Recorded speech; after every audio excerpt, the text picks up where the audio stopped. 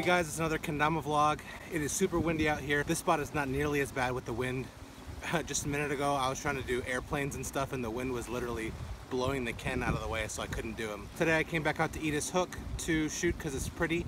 I'm using the back camera on my phone to hopefully get better video, so hopefully I'm in frame since I'm talking for a little bit here.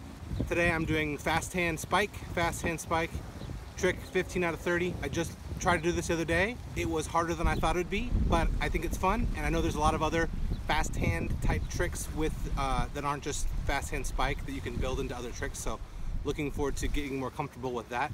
Biggest news today was that Kendama USA announced that TJ Kolesnik is now officially a pro with Kendama USA, and he has a Pro Mod that was released, which looks really awesome. His Pro Mod has a new super sticky paint. I think it is an all ash construction, which is great, and it's the first four striped Tama.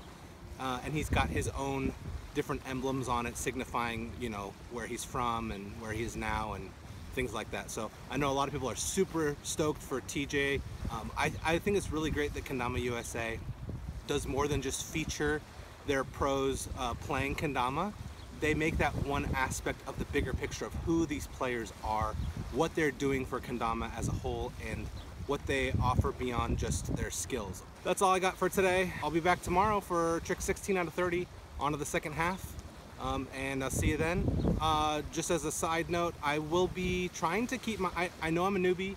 I know I've only been doing this for about a month at this point, but I am trying to keep my finger on the pulse of Kendama and just give little updates as I go on the vlog. So subscribe if you're interested in kind of hearing what's going on, and you can see I'm kind of getting to know the different companies and kind of do some digging. So if you're interested in that kind of stuff, subscribe and I will keep you up to date. All right, see you next time.